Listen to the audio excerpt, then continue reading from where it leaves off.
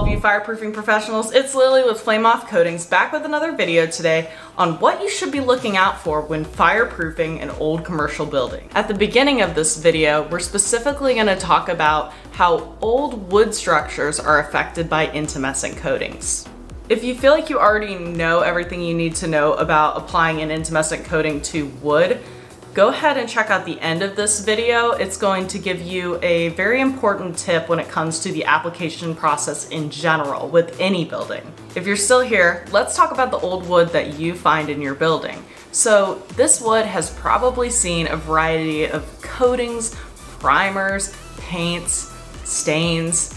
You don't really know what you're working with, so it's best to use a primer. With Flame Off specific water-based intumescent, you don't necessarily need a primer, but that's only with new wood. With old wood, it's definitely recommended to use a primer. So make sure you keep that in mind when applying. Another issue that you can run into with wood is it cracks. So before you start your application process, make sure you scour the building for any of these cracks. If you find one, make sure that you fill it with fire caulking that is compatible with the primer and the coating that you're going to be using. There have been many occurrences where people will apply the intumescent coating over these cracks and then they'll have to go back and reapply because they didn't get an even coating, so that means they didn't reach the desired fire rating they wanted.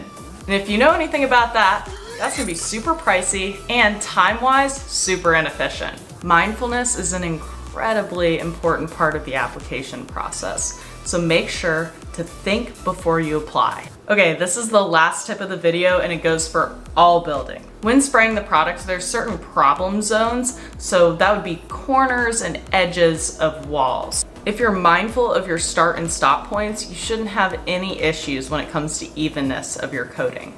You want to make sure that certain areas don't get more coating than others. If you keep things even, you should be able to get the fire rating you're looking for.